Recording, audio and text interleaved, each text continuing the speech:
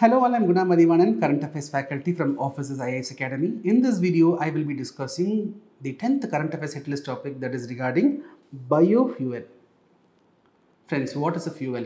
It is a substance on combustion will be releasing heat or energy. Now, what is fossil fuel? These are fuel derived from fossils. Fossils are those plants and animals which lived thousands of years ago. Today we refer it as fossils. When we derive fuel from that fossil, we refer it as fossil fuel. Now, what is biofuel? Biofuel is derived from biomass.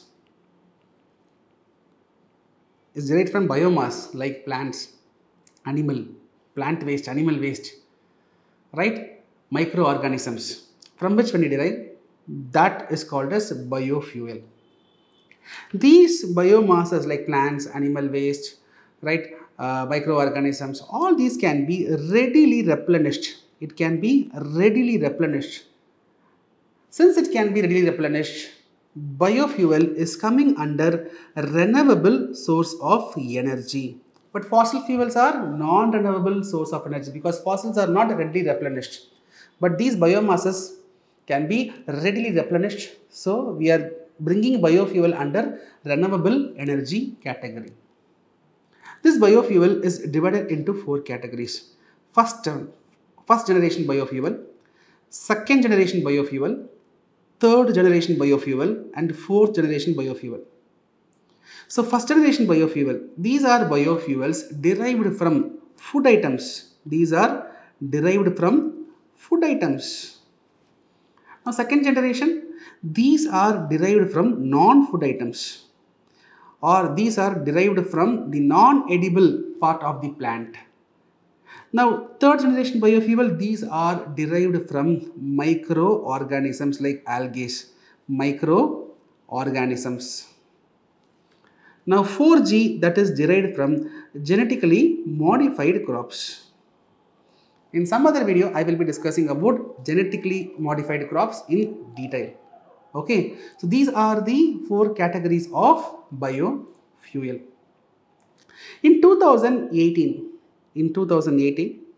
government came with National Biofuel Policy. The main objective of this policy is to blend 20% of ethanol with petrol and to blend 5% of biodiesel with diesel. So blend 20% of ethanol with petrol and blend 5% of biodiesel with diesel. Friends, ethanol and biodiesel, these are biofuels. These are examples of biofuel.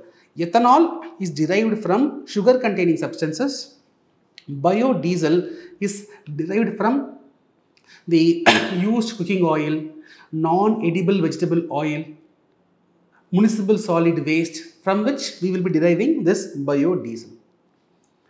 The main aim is to achieve this blending target by 2030.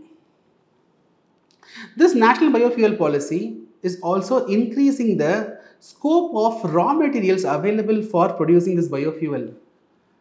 See, these biofuels are largely derived from sugar containing substances, and this ethanol is largely derived from molasses, that is from sugarcane. There was restrictions in the raw materials which can be used for producing this biofuel. However, in 2018, in this biofuel policy, government expanded the scope of raw materials. Today, we can use damaged food grains also to produce biofuel. And whenever there is surplus production of rice, wheat, after getting permission from the government, after getting permission from a National Biofuel Coordination Committee, we can use the excess fresh food grains like rice and wheat also to produce this biofuel. And this policy also emphasizes on increasing the number of biofuel refineries available in the market. So government has allocated 5,000 crores for this purpose, to increase the availability of biofuel refineries. So we have raw materials, we have to convert that into biofuel, for which we need refineries. So for setting up of refineries, particularly to produce second generation biofuel, government has allocated 5,000 crores under this policy.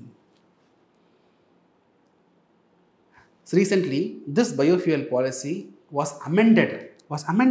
This target of 2030 has been preponed to 2025. So government wanted to achieve this blending target by 2025. Sir, what is the current status? How much we have blended? So as of 2022, we have blended 10%. We have blended 10% of ethanol. We have blended 10% of ethanol with petrol. That we have achieved. We have to achieve blending of another 10% of ethanol with petrol by 2025. It is going to be really challenging. See, this biofuel has a lot of advantages, friends. When we are able to blend 20% of ethanol with petrol, then our crude oil imports can be reduced. We can save a lot of our forex reserves. Since these biofuels are produced domestically, the prices will be cheaper. So, very soon the petrol prices can come down. Relatively cleaner pollution can come down. This can give additional income for farmers. So farmers, the plant waste, animal waste, non-edible portion of the plants, instead of burning it, they can sell it to the biorefineries for producing biofuel. So farmers can get additional income. If you go to the northern states, these non-edible part of the plants, the crop residues, we say it as stubble. After the harvest of rice and wheat, the crop residues, the non-edible part of the crop, that is burnt, that is simply burnt, which creates huge amount of pollution. So now for producing second generation biofuel, that non-edible part will be useful. So farmers can sell that and can make additional income. Sugar industry, because of surplus sugar production back to back, the sugar industry is facing a lot of loss in the recent days. So that surplus sugar can be diverted for producing biofuel. So sugar industry also will get benefited. However, this also comes up with challenges. Achieving this blending by 2025 is going to be challenging, but still that is going to come up with a lot of benefits if it is achieved. So I hope the discussion was useful. I hope you got some clarity on the biofuel policy. So here I have given the information regarding biofuel in the slides. You can go through. You can pause the video. You can take small notes. I have given about national biofuel policy, right? So here about the benefits I have given in detail, you can go through. So the recent amendment has advanced the target year, that also I have given here. So based on our discussion, I have given a multiple choice question. Find out the right answer and give it in the comment section. If you want to share some more advantages of this biofuel, you can give in the comments. If you want to highlight the challenges in achieving this target by 2025, you want to give the challenges, you can also give that in the comment section. I hope the video was useful.